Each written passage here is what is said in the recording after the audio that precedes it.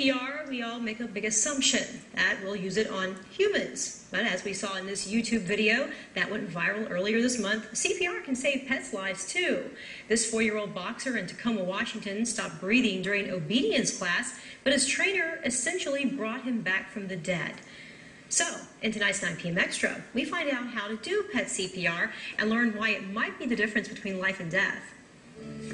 The next thing I'm going to do is I'm going to give rescue breaths. I'm going to take the tongue, pull it out past the canines. I'm going to make a nice tight seal with the mouth, and I'm going to blow into the nose. I'm going to take my right hand, bring it underneath of the front leg, take my left hand, bring it underneath of the dog's chest, and then I'm going to give 15 chest compressions. Malinda Malone is teaching these ladies how to take care of their furry friends in case of an emergency. She's a certified master instructor in pet CPR and First Aid. We never know when something's going to happen. We call it the unthinkable may happen at any time. When people take one of Malinda's classes, they not only learn pet CPR, but how to handle other pet emergencies like choking, bleeding, and broken bones. Pretty much what we're doing is emergency on-scene care to stabilize the animal so that we can transport them to the vet. According to the American Animal Hospital Association, 1 out of 4 pets would survive if just one pet first aid technique was used before getting them to the vet. We see the worst of the worst cases, and it just breaks my heart that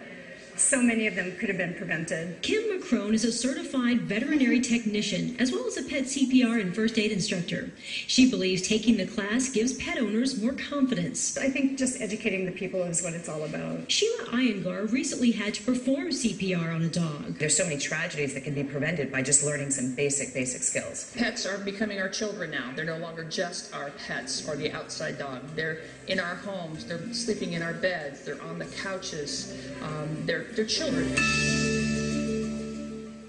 And it's not just CPR. The Phoenix Fire Department recently saved a kitten from a fire using an oxygen mask donated to them by PetSmart. Now.